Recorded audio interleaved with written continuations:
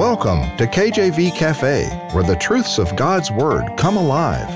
Grab a hot cup of coffee or tea and spend some time learning about our Savior and Lord, Jesus Christ.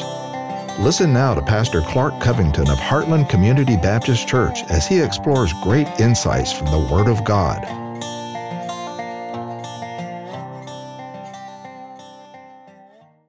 I'd like to ask you a question today. Have you ever thought about what it does to your character when you follow the Lord? How it might make you appear in front of others? How your character is regarded, or you as a person, how you're looked at as you follow the Lord, as you grow in His words and His commands? Have you ever thought about what that does? That's what I'd like to talk to you about here today, how loving and living for God makes us better people. Is that not true? Loving and living for God, it makes us better people. It's a byproduct of a deep and true faith in the Lord Jesus Christ. You become a better person. Maybe you have thought about this idea that God's commands make us better. Even our enemies, they too will respect us when we live for God. And if you think about someone that has an enemy, typically they're all about disrespect, right? But the Bible's got this wonderful verse, Proverbs 16:7. That's our text verse today. Proverbs 16, verse 7. When a man's ways please the Lord, he maketh even his enemies to be at peace with him. Wow. When a man's ways please the Lord, he maketh even his enemies to be at peace with him. That's awesome. So here we have in this verse. I love verses where, we don't need a deep commentary on this. It's pretty self-evident. When a man's ways, when they please the Lord, he maketh even his enemies to be at peace with him. Well, if they're at peace with him, they probably respect him. They probably know maybe deep down that he's right. They have a reverence for this person. And that's not when a man's ways please man. No. Or when a man's ways please someone important, or when a man has status, or when a man has money. It says, when a man's ways please the Lord, he maketh even his enemies to be at peace with him. Amen. What's Proverbs? That's the book of wisdom. And this is a great nugget here. When a man's ways please the Lord, he maketh even his enemies to be at peace with him. Proverbs 16:7. And so I just want to spend a little while here today talking about why it is that when we serve God and when we please God with our lives, that even our enemies are at peace with us. And it's just an awesome verse. I want to start with the idea of what happens first here. What's the process to get to this point? Well, it's got to be longing for God, right? Our character molding, it starts with a longing or a desire to know God.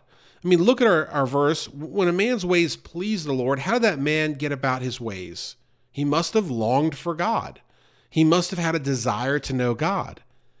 I mean, think about this. If I were wanting to please my wife, would I not have to first know what her ways are, what she approves of, what actions she desires to see of people that she likes? And how would I do that? I'd have to seek and long for her. I'd have to care enough. And that's the question I want you to think about today, is do we care enough today to know God's ways? Do we care enough to seek God? Do we care enough to long for God like we would a spouse or a girlfriend or a boyfriend? Do we care enough to really understand who they are? Or you can use another idea here, like a father and a son, and the son really wants to get to know the father's ways, right? Well, God's our heavenly Father, amen.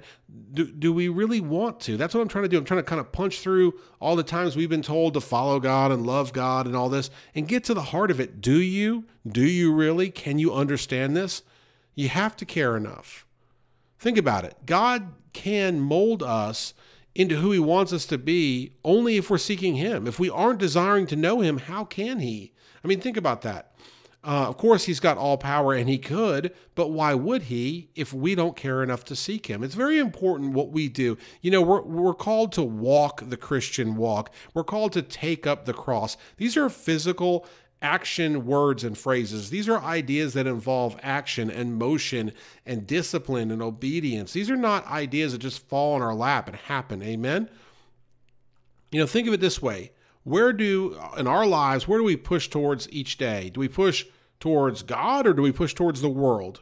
I mean, when hardships happen, do we long for God or do we look elsewhere? That's a really good point. I mean, there's many quotes out there about, you really find the true character of someone not when things are going well, but when things are tough. That's when you see kind of what's underneath the facade and what they're really made of. And so when we go through those things and our true character comes out, we're going through hardships. Is our true character pointing to the world or pointing to God? Do we look at God as a refuge from evil for the oppressed? Do we look at God as a refuge in times of trouble, a shelter? We had a prayer meeting last night at church where we discussed God as our fortress, right? A mighty fortress, a strong fortress, an area that we can go in prayer in our prayer closets. So we can go confidently and we're protected and we have just God's graces upon us and He hears our prayers. He hears the prayers of the righteous, on and on and on. Do we look at God as that refuge? We should. Psalm 9:9-10. The Lord also will be a refuge for the oppressed, a refuge in times of trouble. And they that know thy name will put their trust in thee, for thou, Lord, hast not forsaken them that seek thee. Oh, that's good. The Lord has not forsaken them that seek him. So we know God is there for us as what a refuge. What's a refuge?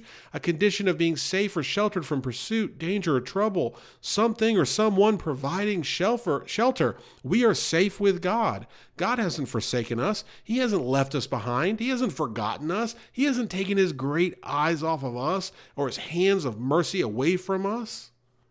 So we should long for Him because He's so able and willing to protect us. The idea is that God is much more willing, I believe, to show us mercy than to have to chasten us as believers. And for those that are not believers, my Bible says, my King James Bible says, whosoever shall believe on the name of the Lord Jesus shall be saved. Amen. It's a whosoever salvation. God wants us all to be saved. That's His will for, I believe, the whole world, every one of us, to come to know Him. Now, of course, we know not all will. And we know some will reject, gospel preaching, and some will reject fundamental doctrine. But we stand on the Word of God, and the Word of God tells us that whosoever will believe, not by their works, not by their wealth, not by anything, but believing in Jesus Christ and His blood shed on the cross for our sin. Amen. So do we long for God in that regard? Do we? Or are we looking at it in a way that makes us shy away from God, intimidated by God, afraid that we're going to just be disciplined by God? Are we looking at God for the wonderful, merciful God that He is, or are we looking elsewhere? And when we long for God and when we look for God, that kind of molding in our character, what the result is? It makes us free to love and give, because we look for God, then we find Him, as Psalm 9:9-10 tells us. The Lord's our refuge for the oppressed in times of trouble, and they that know thy name will put their trust in thee, for thou, Lord, hast not forsaken them that seek thee. Amen. So we know He's here for us. We seek Him, we long for Him, and then what happens to our character? It makes us free to love and to give. Knowing we have peace and shelter, we have our needs met in God, it gives us freedom to care for others. Have you ever thought about this idea that, if we have God, we don't really need anything else because He's going to meet our needs? There's much scripture in the Bible about how God says, look, don't worry about food and clothing, etc. Your needs will be met. And we've got examples about the sparrow that doesn't reap or sow and is still fed. And we're so blessed by God.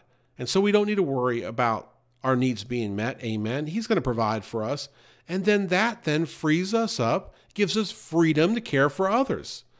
Here's another example. Let's say my son CJ, he's 3, about to be 4, has a friend at school that doesn't have a jacket.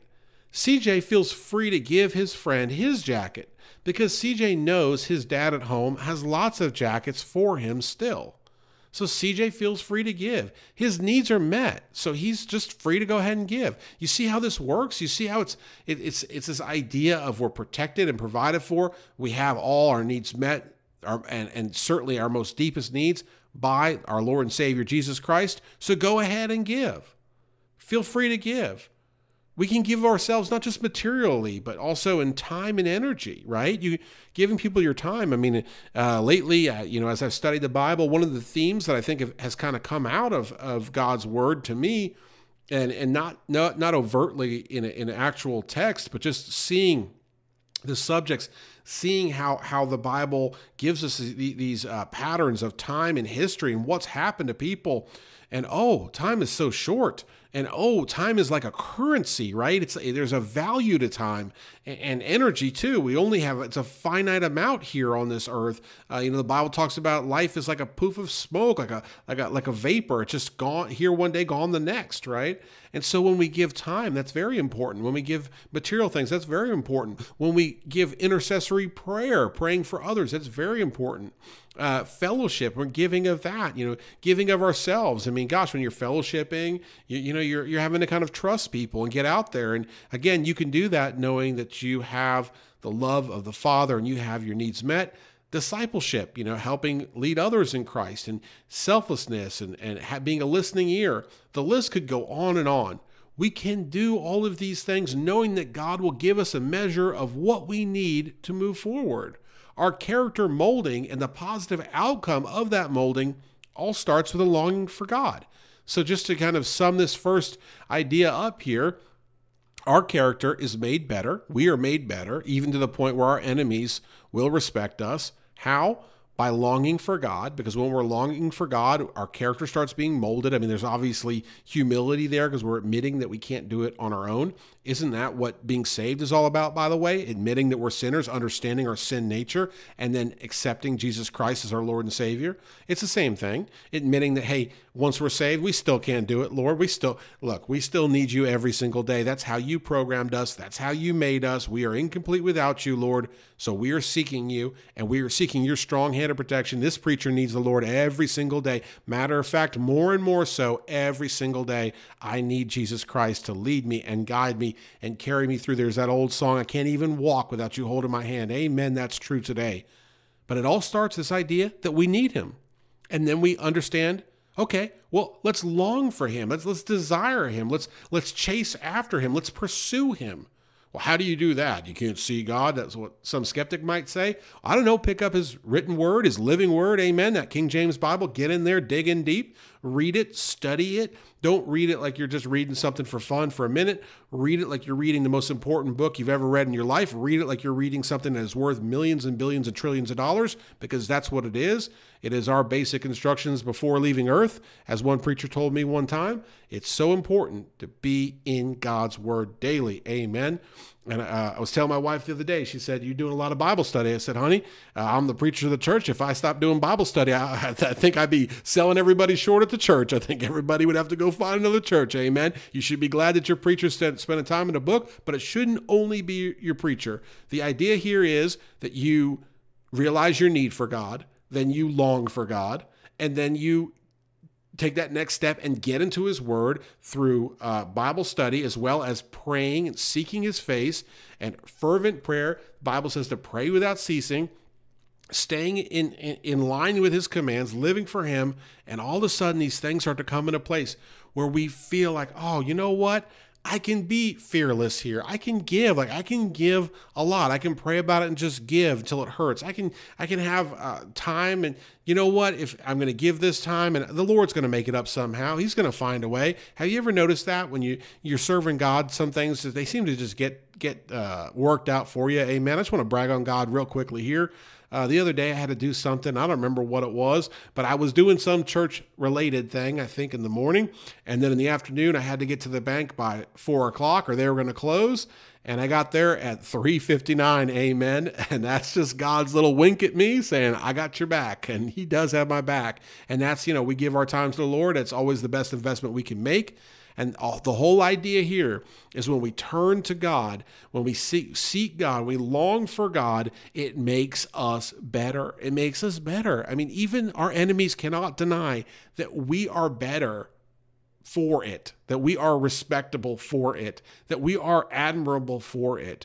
And it's nothing that we did. It is all our Lord and Savior, Jesus Christ. But it's a testimony, again, I believe that's why the scripture's in here, at least one reason why.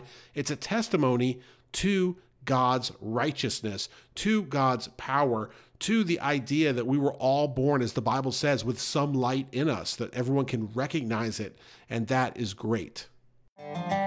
You're listening to KJV Cafe. As you learn the great truths in God's Word, we encourage you to take the verses mentioned in this episode and study them, trusting God will open your eyes to a deeper understanding of Himself. Now here's Pastor Clark with the rest of today's message. So we've talked about longing for God. And the next point I have here, dealing with how God makes us better as people, is realizing that we're loved by God. So longing for God, and then secondly, loved by God. Our character molding and shaping continues with the understanding of God's great love for us. Romans 5:8, but God commendeth his love toward us, in that while we were yet sinners, Christ died for us. Jesus died for us in our imperfect state. He died for us sinners in the most horrific way to ensure we could be saved by believing on Him, eternally saved, only by the blood. Jesus shed His great blood for us. I mean, think about that. We are loved by God. You know, I was outlining this message last week, and it was interesting because I was looking at, we should long for God, and we should live for God. And, I had to say, wait a minute. It's not us. We didn't do anything. It's God that loved us. Amen. It's God that sought us out. Amen. It's God that saved us. It's God that chose us to be saved. We know that He foreknew that everything. He knows the end from the beginning. Amen. And so for some reason, He has chosen us. He's given us hope. He's allowed our hearts to be soft. He's allowed us to have the Holy Spirit come into us as we accept Jesus Christ as Savior. He gave us a way. And so God's love towards us has to be the most important thing in our character transformation, in our character evolution, in the way that we change that makes us better. It's God's love for us. And, I think people sometimes can get lost in this idea of God's love because it's so immense.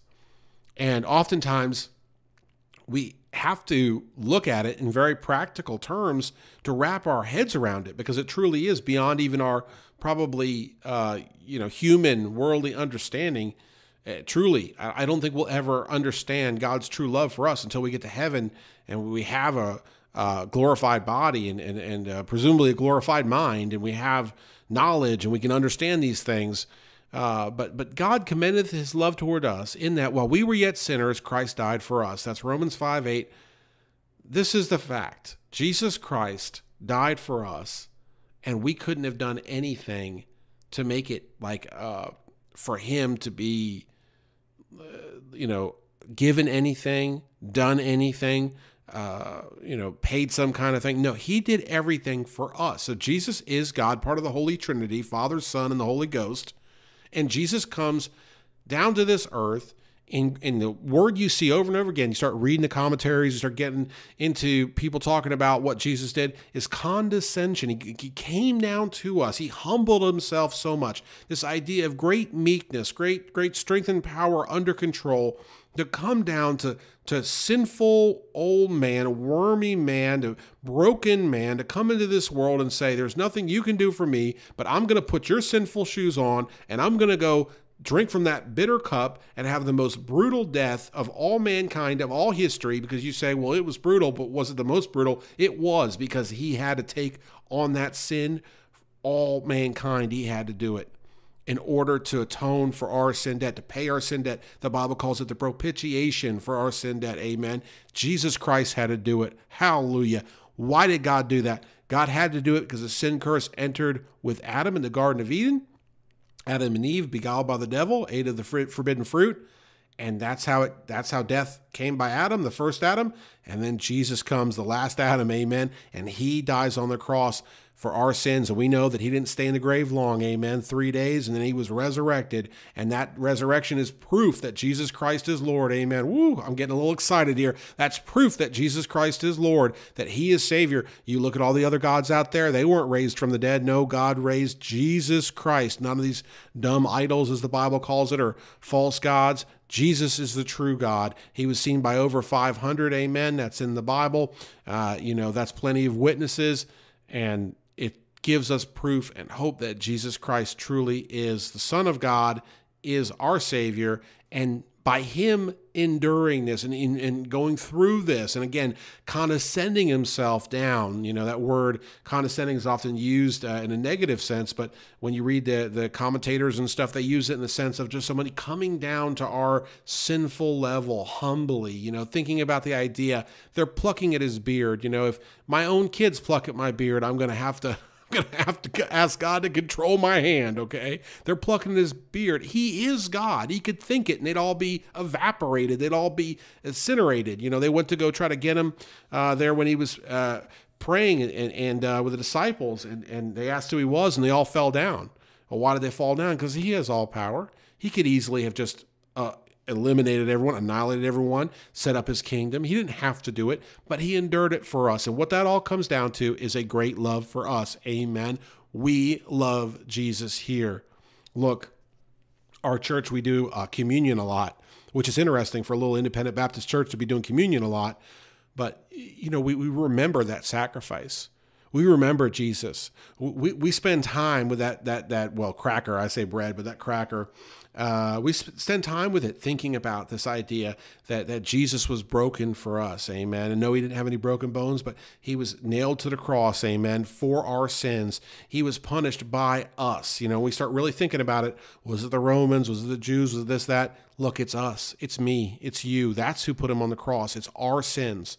And he gladly bore that for what was to come, his glory. And he deserves all glory. He deserves all praise. He deserves all worship. Amen. And so it's God's great love that when we realize how much he loves us, that changes us, does it not? Man, that changes us. What does it change? It changes our form. We were sinners headed for hell, but when we're saved by the blood of Jesus Christ, by accepting him, we realize his grace. We realize God in the flesh enduring the sin curse for the saved.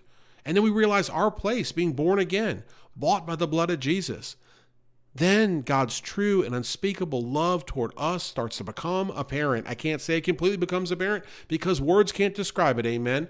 Words cannot describe it. God gave us breath. God helped us get home without dying. God did this, God did that. That's why it's like I can't even describe it, but I know it, amen? I know it's good. I know it's amazing. I know it's fantastic. I know it's praiseworthy. I know it's worth giving him all we've got because he gave us his precious son, amen? God's love is so magnificent, it's hard to describe and put in words, but he loves us so much, and he made a way for us to receive eternal life, to be with him despite our condition. And so what does that result in our character? We become humble servants. We become kingdom-minded. We start thinking about heaven. We start thinking about pleasing God and living for God. And all of a sudden, the ways of the world, the bait that the devil will throw out there to cast out at you, to try to tempt you into the ways of the world, they just, as the old hymn goes, they kind of grow strangely dim. Things become much clearer that we're heaven bound and that we're going to store up our treasures in heaven, that we're going to live forever with God in heaven, and that our home is in heaven, and that he is a wonderful, wonderful, wonderful God, and he's worthy of our sacrifice. He's worthy of us being pure and clean and living perfect as he is perfect, and on and on and on. Our character becomes better. And people, they can't understand it. But what I believe happens, and I can't prove this, but I believe this happens, as we become more like God and people realize their own form and they realize who we are, they start to realize there must be a God because they couldn't do that on their own. Thirdly, living for God. So I've spoke about longing for God. I've spoke about the idea that God loved us so much. And now I want to talk about living for God. We're longing for God, and that changes our character. We realize God's great love for us, and that greatly changes our character. And then living for God. Our character is chiseled and molded more and more as we purpose to live by God's commands. Knowing we long for Him and how much He loves us, we press forward to please Him in what? In dedicated obedience. Look, this is the theme, I think, of the last year or two of my ministry. God tells us to be obedient. And I preach it to my church over and over again. I think they think I'm a broken record, but that's truly, I believe, the time we live in with so much chaos and so much just uncertainty and all these things. People, I believe, are in danger of going astray, and some have. And in God's word, we clearly see He says, trust me, and by trusting me, be obedient. If we aren't obedient to God, that's where a lot of trouble ensues, and God is afar off. James 4:8-10. Draw nigh to God, and He will draw nigh to you. Cleanse your hands, ye sinners. Purify your hearts, ye double-minded. Then look at this in verse 9. Be afflicted, and mourn, and weep. Let your laughter be turned to mourning, and your joy to heaviness. And then verse 10. Humble yourselves in the sight of the Lord, and this is good right here, and He shall lift you up. James 4:8-10 is giving us command, get close to God, and He'll get close to you. Then we have to get right with Him. We got to repent. We got to cleanse our hands. We got to purify our hearts. We can't be double-minded. What does that mean? We can't have one foot in the world and one foot in church. We can't have one foot in carnal things and one foot in spiritual things. We need to be sold out to God. And then what happens when we get sold out to God? I love that in verse 9. You're going to be afflicted, and you're going to mourn, and you're going to weep, and your laughter will be turned to mourning. Look, if you truly are in love with the Lord here today, you're going to have seasons where you're going to be afflicted. You're going to have seasons where you mourn. That laughter, especially that rebellious laughter, that worldly laughter, the inappropriate stuff, that's going to be turned to mourning. You're going to mourn for those that are afar off and headed to hell. And your joy is going to be turned to heaviness. This is the Christian walk. It's not always easy, amen? But we're called to do what? Humble ourselves in the sight of the Lord, and He will lift us up, amen? That's James 4:8-10. He'll lift us up. Humble yourselves in the sight of the Lord, and He shall lift you up. What that means there is we go through this process. We get close to God. We get right with God. We get on the firing line. We get on the narrow path, and we pick up our cross. We bear each other's burdens. We bear and care about the things God cares about. And that leads to soberness and to heaviness.